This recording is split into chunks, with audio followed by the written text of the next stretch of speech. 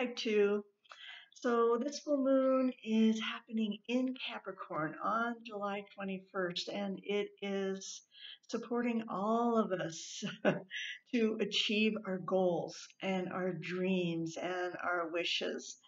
So the best way that you can utilize these energies is by accepting the gift of independence that the universe is offering to you at this time.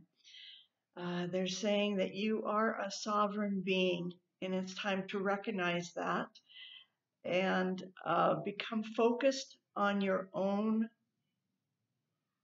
dreams, focused on your own goals, separate from other people's desires for you, or you can have mutual dreams with other people. But they're really saying this time, right now, it's like get in there and focus on what you want and what you really aspire to be in this lifetime. Uh, they want you to take charge of your life and destiny.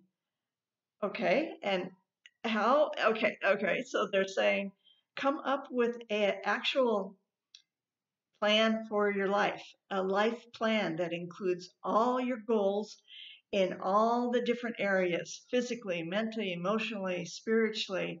Um, just kind of like those your career goals and your relationship goals and your financial goals, and get a plan like that that you can start working on and taking steps towards now instead of kind of by hit or by miss. So they're saying that's the way for you to fulfill your dreams. And the energy is very right for you to do that at this time and just break all those goals down into very manageable baby steps and get started.